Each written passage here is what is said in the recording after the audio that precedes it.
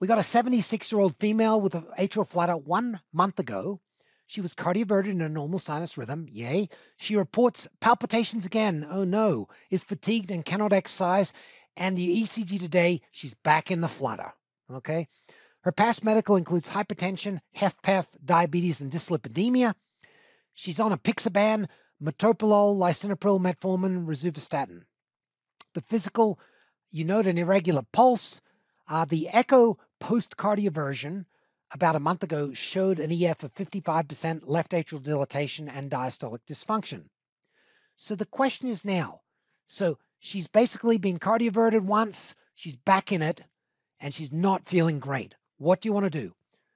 Catheter, cardiovert her again, refer her for catheter ablation, or just do nothing? Now, generally for the boards, just FYI, if you've got someone that's really, really symptomatic, do nothing is not going to be the right answer. Okay. Okay, so most of you have got that. So obviously, do nothing and cardiac catheterization are distractors there. The question is, most of you got the catheter ablation. The question was, well, what about cardioverting again? Most of these individuals, especially if they have echo abnormalities, like a dilated LV and diastolic dysfunction, you cardiovert them, she'll be back again in a month, okay? So the boards want you, essentially this is, always try people with a cardioversion once. Most of my patients will give them a one cardioversion, but if they've got structural heart disease and they go back into it, generally it's time to think about other things. And catheter ablation is the one to think about with them. So we're talking about typical or type 1 atrial flutter in most of these individuals. So the atria is going wrong at about 300 beats per minute. And the ventricles, it's a tachycardia, so generally they're going to be at, uncontrolled 100 to 150. Now, what this type 1 is, it is a counterclockwise circuit in the right atrium. So it's going around like this about 3 or 4 times per second.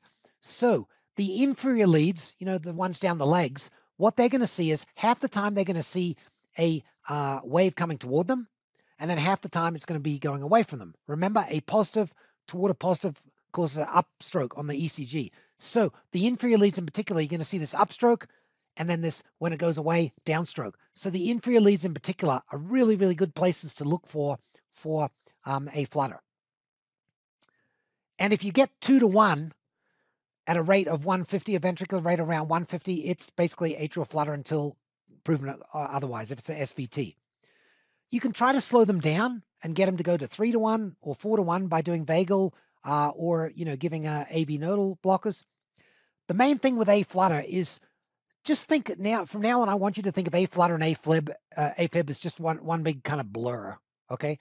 I mean, when we've done Holters, I can tell you so many people with flutter go into fib, and so many people with fib go into flutter that literally there's many of the risk factors are similar.